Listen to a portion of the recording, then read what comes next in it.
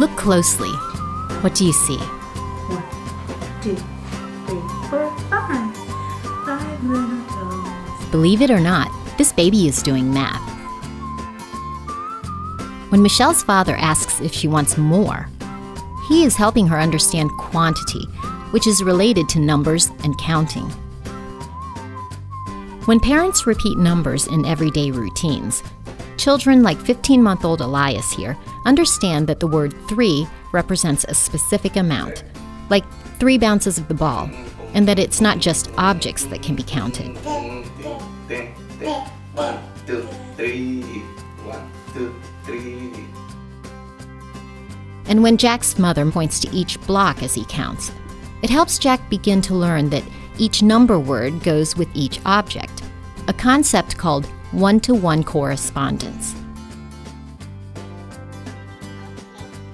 And here, Ashlyn is learning that numbers represent quantities, in this case, a quantity of time.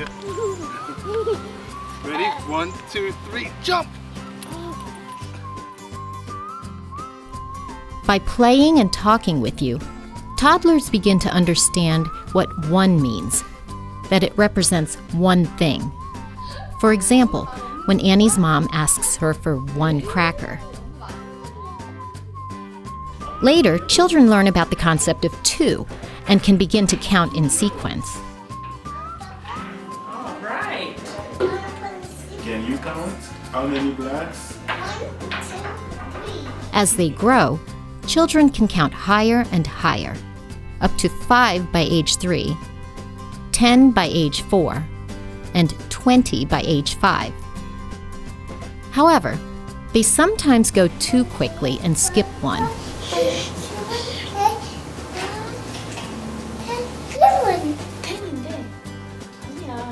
Watch how Paul's mother models how to point at each cup to count it, a strategy Paul uses when he counts on his own.